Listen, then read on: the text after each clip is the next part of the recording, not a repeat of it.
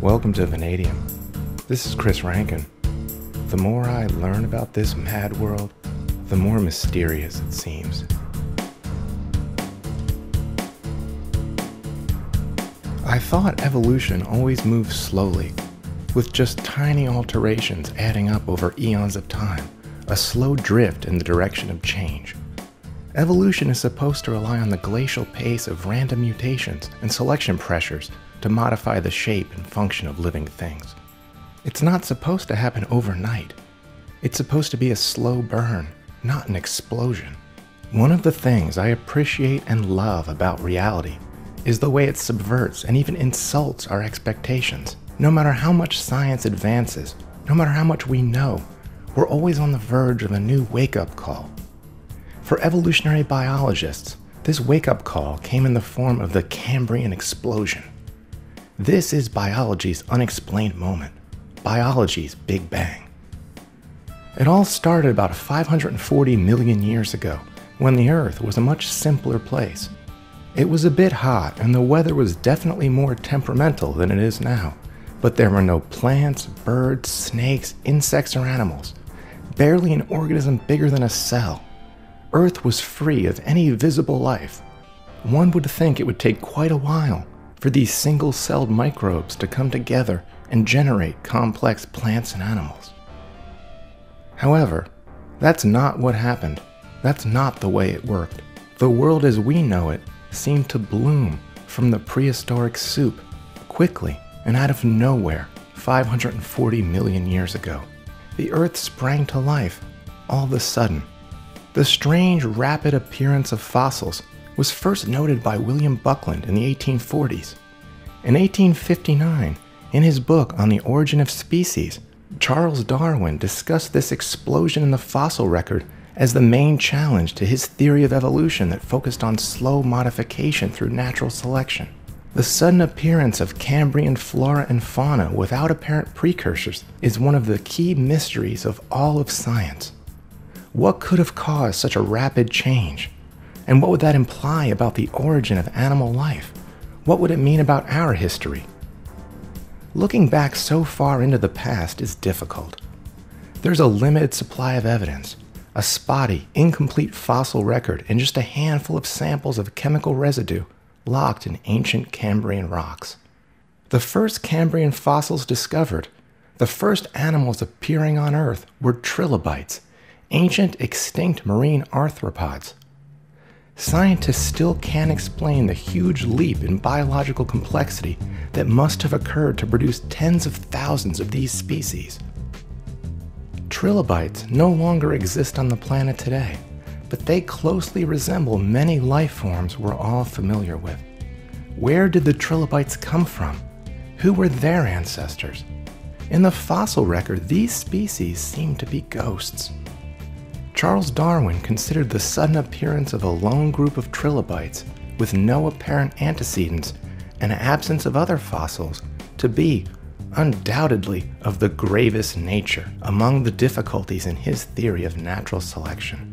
Darwin proposed that earlier oceans had in fact swarmed with complex living creatures, but their fossils had been destroyed.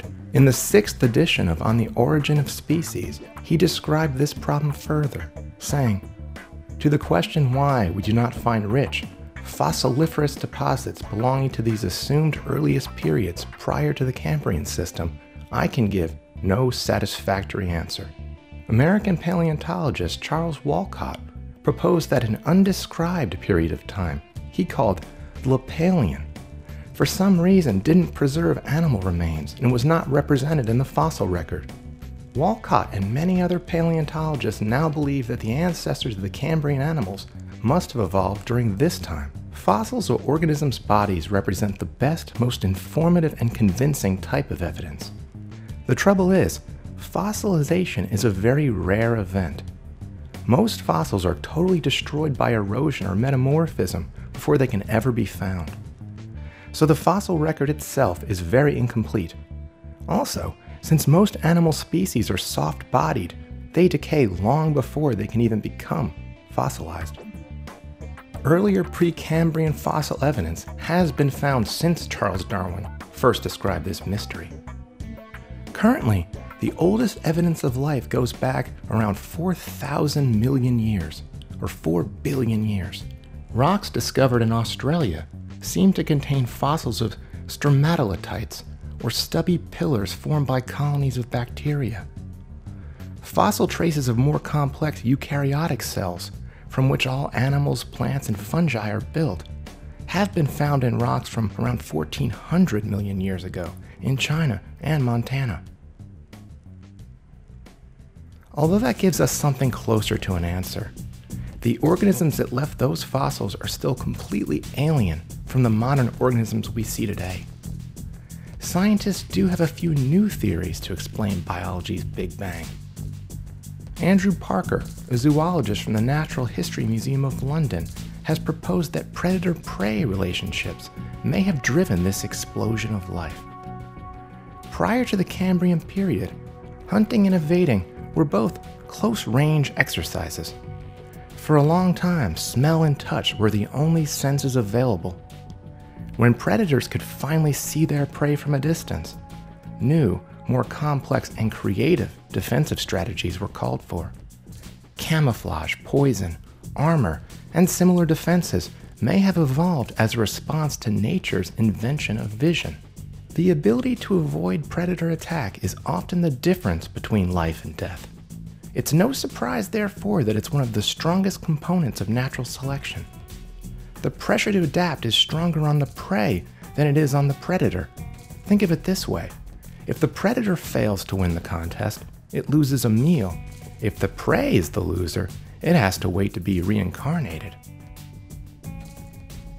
However, there is quite a bit of evidence that predation was common long before the start of the Cambrian period. Other scientists say it's unlikely that the appearance of predation was the trigger for the Cambrian explosion. Another theory concerns the ancient atmosphere. The amount of ozone needed to shield Earth from biologically lethal levels of UV radiation is believed to have been reached around the Cambrian period. The presence of the protective ozone layer may have enabled the development of much more complex life. It also allowed for life on land, as opposed to life being restricted to the water to avoid the radiation. Other scientists suggest the explosion may not have come down to a single significant evolutionary event. It may represent a threshold being crossed in genetic complexity. The idea is life developed slowly for a while and somehow met a mysterious tipping point that pushed it into rapid diversification. And there are others who have even stranger theories for life's Big Bang. A few have even speculated that some kind of scientifically advanced intervention took place eons ago and gave rise to pretty much everything we see in nature today. One could describe that as alien, or perhaps divine influence. It's interesting to me that evolutionary biologists and physicists have run into the same obstacle in their fields. Two entire branches of science are struggling to explain miracles. Thank you very much. This was Chris Rankin with Vanadium.